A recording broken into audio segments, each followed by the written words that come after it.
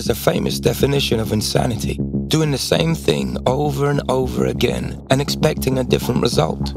We are looking at cylindric forms for over 100 years now, trying to find new angles, twists and turns, to innovate, to pioneer, to progress, while the general shape stays the same.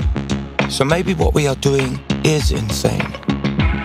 We engineer high technology to go beyond human limits, and craft by hand where technology can't go further.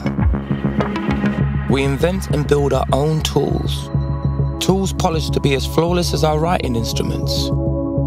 We carry out 35 steps to create the nib alone, to make it elastic and flexible, while guaranteeing an unchanging shape.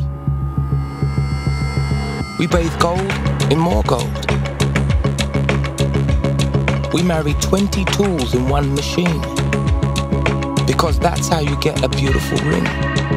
We mold our precious elements with polished tools and polish them again.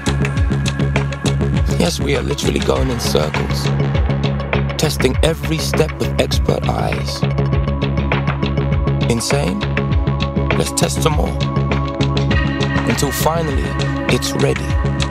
Ready to throw it on the floor, just to test if it's ready for you to feel out the fine line between insanity and genius.